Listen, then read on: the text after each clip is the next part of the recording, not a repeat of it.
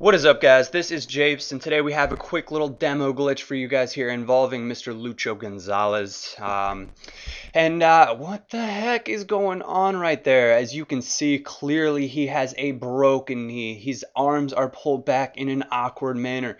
I can't tell you what's going on. The ball is glued to his right leg. Oh, now it's glued. It's staying. The ref clearly is looking away as he doesn't want to know what's going on either in the situation. Clearly he's going to take a throw in and whoop, born again onto the field.